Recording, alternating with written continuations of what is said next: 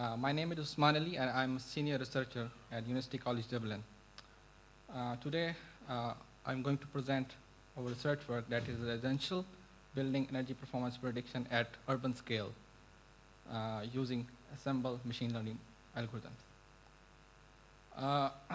The goal of our research work to propose a workflow that accurately predict the energy performance of the building at urban scale by using limited available resources and data.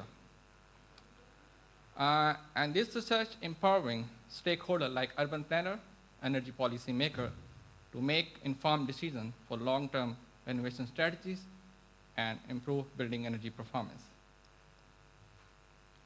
So today my presentation agenda, first I will start with the motivation behind the research gap, proposed methodology, and the Irish case study, and finally I conclude my presentation.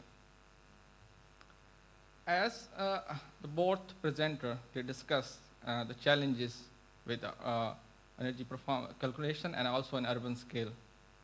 Most of the main challenges already discussed that we need a lot of information required to calculate the building energy performance of individual building. Especially in urban scale, we need a lot of information like building envelope, physical characteristics, and heating, cooling environment, and especially equipment behavior as well. That is time-consuming and challenging task. So therefore, there's two common methods. There are more methods, but there are most famous methods. The one is physical-based modeling method by using energy simulation engines like Energy Plus, ESP, Transition, and Modelica, mostly other simulation tools are using. But we also need a massive amount of geometric and non-geometric data for individual building required. We have another option in data-driven approach that both presenters already presented. We can use the machine learning techniques that have a few pros. We can use limited information and can predict the building energy performance. But we need a high quality data to improve the calculate the accurate model. So in this research, we combine both of them. We will generate a synthetic data by using parametric simulation of building archetypes and also compare machine learning algorithms to develop the accurate model. So the proposed methodology starts with the data collections. It will include the weather data, the building geometric data, or non-geometric data. And then afterward, we develop the building archetypes. It's a benchmark building where we can use in our context. When we have a benchmark building, that is a baseline model. And this baseline model is used for parametric simulation. Before parametric simulation, we have to define which are the parameters we need for a parametric simulation. We need a feature selection based on existing study and based on the requirement of the stakeholder. And parametric simulation, we can use all simulation engines which we like. So in our case, we are using Energy Plus, and we also use construction templates in our case studies. And finally, when we have developed the synthetic data, we applied the machine learning algorithm. In our case, we also applied ensemble-based machine learning algorithm. So in our methodology, we discussed ensemble machine learning modeling. In this approach, this is a different approach than the traditional machine learning algorithm. Instead of using one algorithm, we combine different algorithms and then predict and also generalize the output prediction by using assemble model. And finally, predict the output. In our case, we predict the energy use intensity, EOI, kilowatt per meter square per year. So we tested 10 algorithms. Some of them algorithm is based on study is quite famous.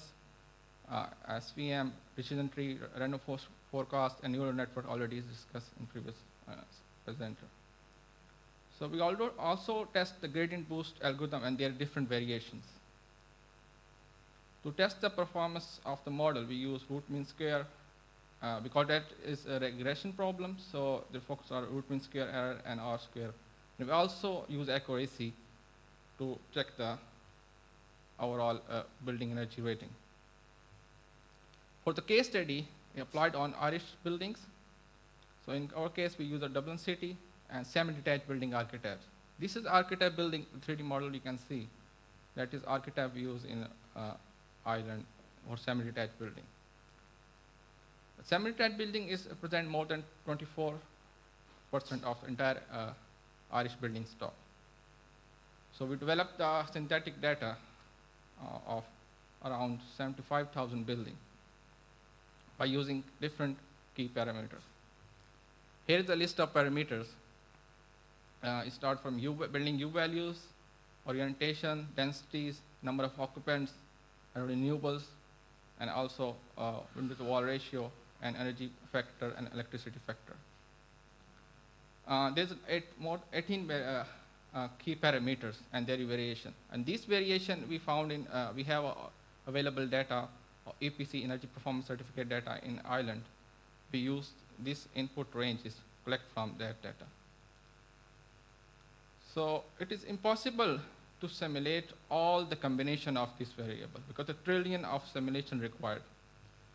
Therefore, we use latent hypercube sampling technique to generate a data set.